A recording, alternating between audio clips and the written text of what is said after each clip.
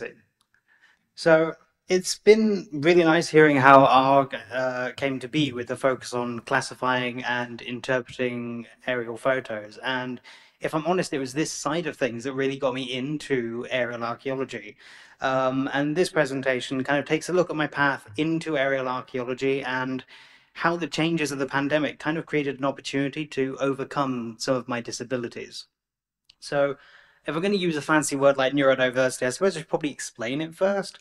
One of the best explanations that I've seen comes from a Harvard Medical School article, which basically states that it's the idea that everybody experiences and interacts with the world around them in different ways. There isn't a right way of thinking, learning, and behaving. And these different experiences are grouped into conditions that we know, like dyslexia, OCD, autism, and I really like this definition because it says they aren't deficits. And while I will put my hands up and say I do lack certain social skills, and I do get overwhelmed in certain situations, they do also provide us with some really unique facets. And I think they're really good in aerial archaeology in particular. For example, often interested in niche subjects. What is, I mean, yeah, what else is aerial archaeology if not a niche subject? We're highly perceptive to visual detail. What more do we need when you're looking at aerial photos and LiDAR? Um, Never mind having to sit for hours sifting through photos. I mean, we would get bored otherwise, but if it's something we're really interested in, I could sit there for hours and hours, forgetting to eat, drink, not quite so good in the end, sitting there shaking and never mind. But primarily, one of the things I wanted to pull attention to, which is quite interesting given what Rebecca's just mentioned in her presentation about the separation between what educational systems can give you in terms of skills and what you can learn commercially, and how aerial archaeology is a much more learned through experience rather than through an educational system, is the fact that many of us with these conditions struggle in academia. We get so far and our brains don't fit in the boxes that the education system want us to work within. So many of us decide, like myself, to leave because we know we wouldn't be able to do very well. So how did I get into aerial archaeology? Well, it kind of happened by fluke, if I'm honest. Um, in line with the session title, a little journey into aerial archaeology. I was obsessed with Egyptology as a kid. I still am. But I collected everything that I could find, from the horrible histories books, teaching myself how to read hieroglyphs when I was a kid, even through to Where's Waldo. I did it all. And if you can spot him, let me know. Um, I haven't got anything to give you, but you know, you'll get a hug. But I wanted to discover something new. That was why I got into aerial archaeology in the end, and archaeology in general. I studied archaeology at college. I was one of the last people in the UK to do the A level of archaeology before it was deemed unnecessary and not really enough pickup. It was during this time I was diagnosed with dyslexia, dyscalculia, and autism, which means that I'm not good with people, I'm not good at spelling, and I don't remember numbers. So let's go into a career which has a lot of dates, a lot of weird spellings. I mean, luckily, most of the people are dead. While I was studying archaeology, I was lucky enough to work for a local unit, and I know we all say archaeology is a small world, but my lecturer here used to work for the same company. Um, Now, I ended up actually staying there for 10 years, in which I basically did everything from digging, illustrations, and towards the end of it, I was actually lucky enough to be taught GIS and LiDAR processing by Rebecca. Um, I was given a 30-minute handover on how to use GIS before the last user left, and was kind of left to go, here you go, good luck. I did push the envelope a little bit further, luckily. So in hindsight, they're all jobs that didn't require me to be able to spell properly.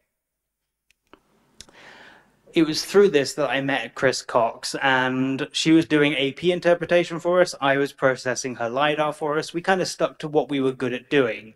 And when it got to a point that she was looking for somebody to manage her GIS work, her data, I was like, pick me, I'll do it. I kind of realized I got as far as I could go, and I wanted to slight change of direction. And I thought, why not jump into aerial archaeology?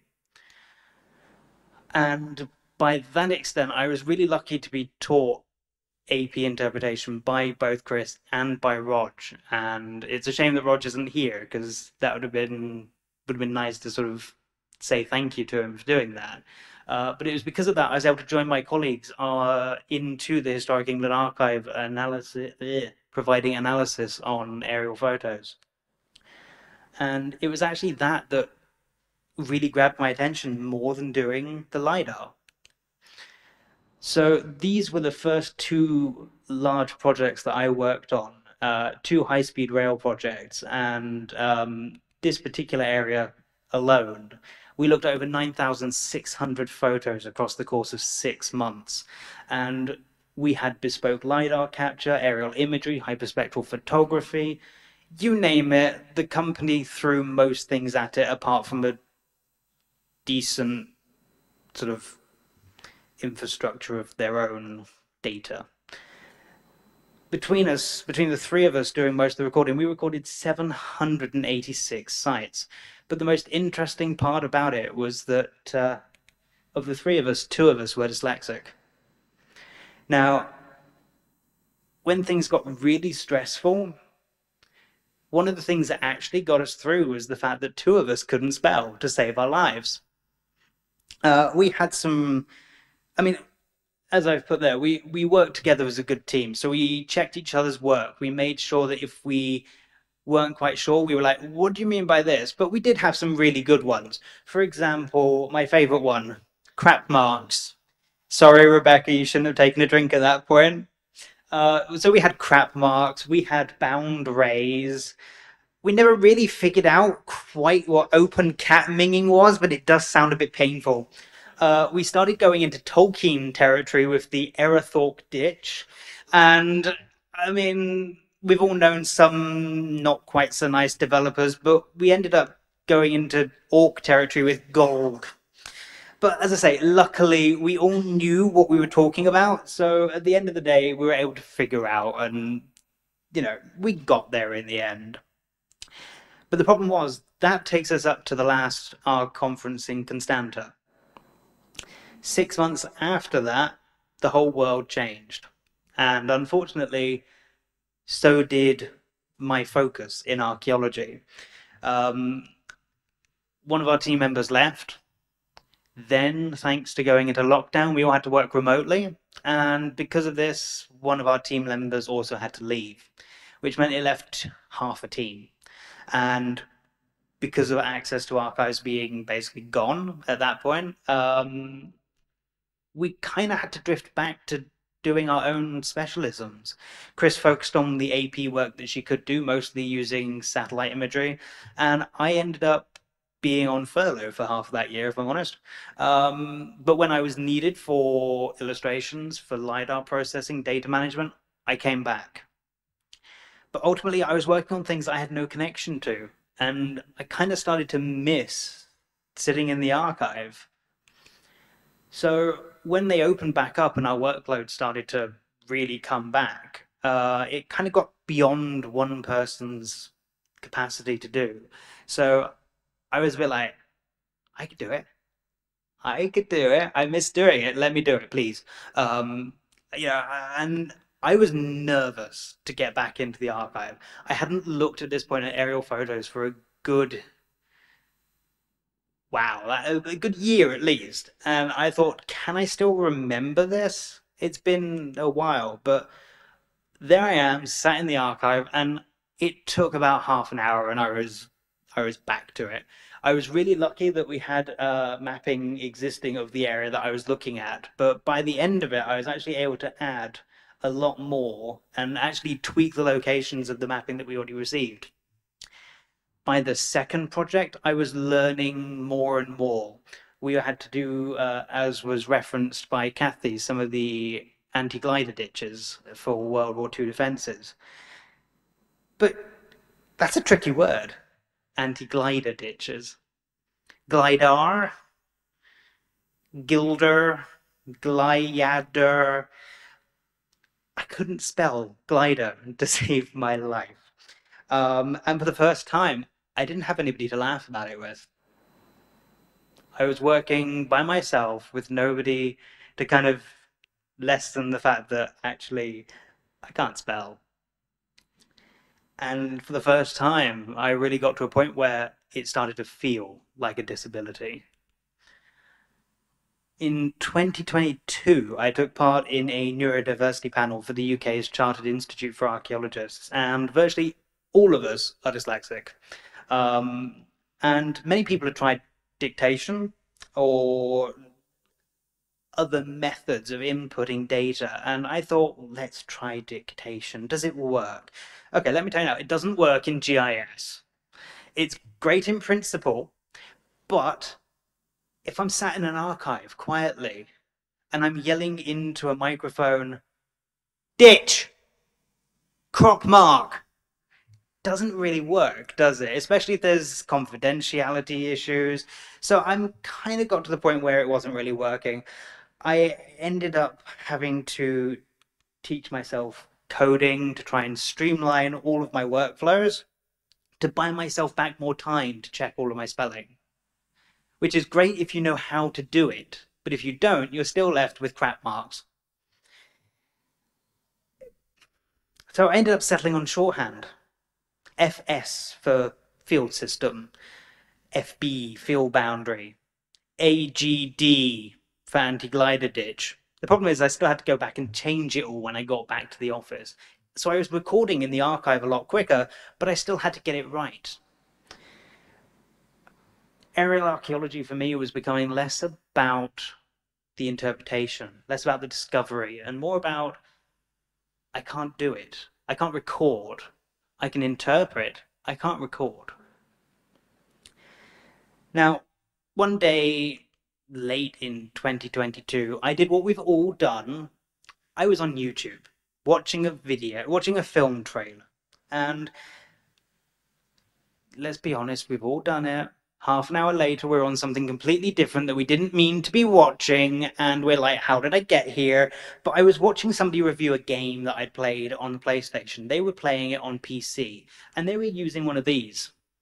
Now, I don't know how many people know what one of these is. So let me show you what my setup is literally a few months after doing that.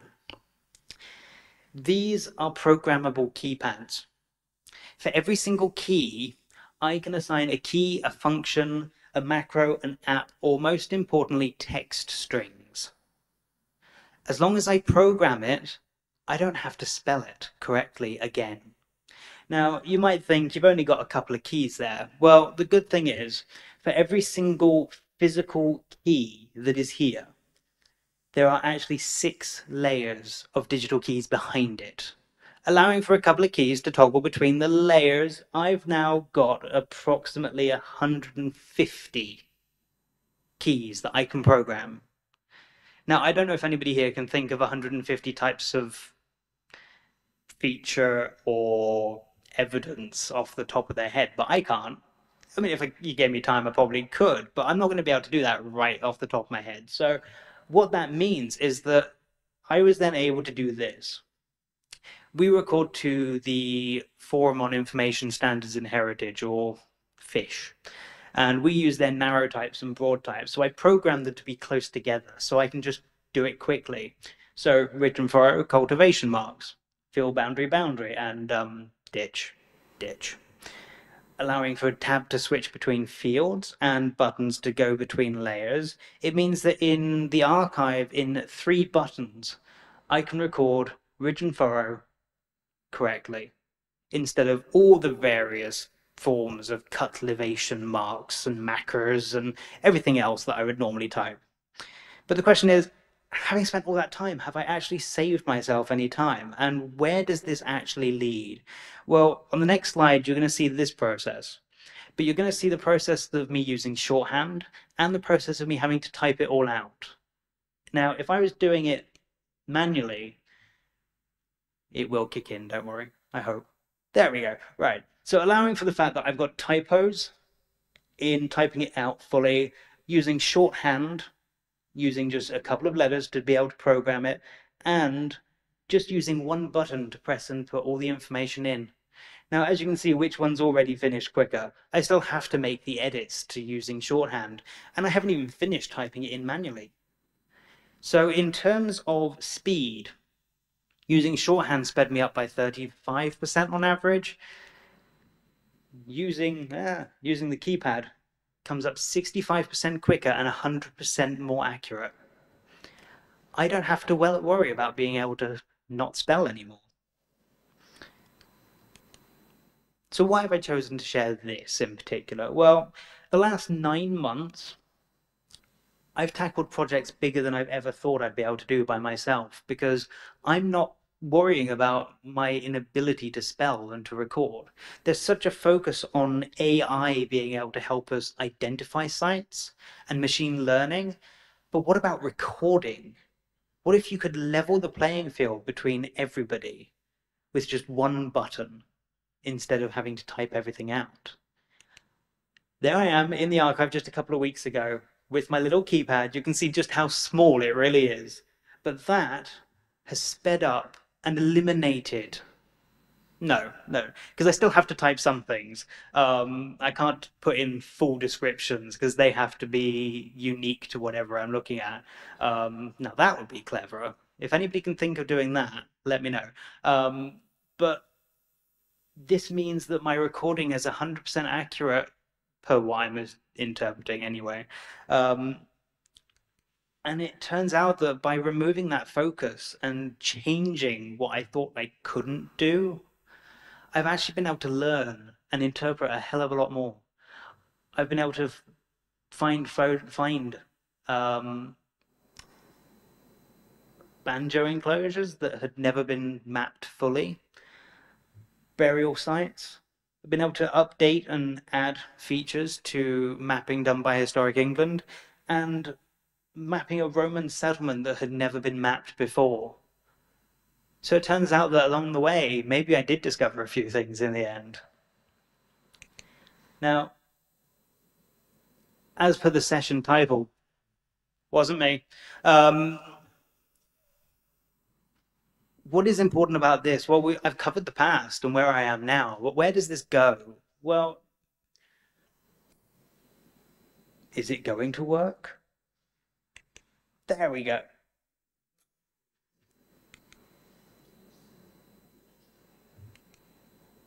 Let's see if this works.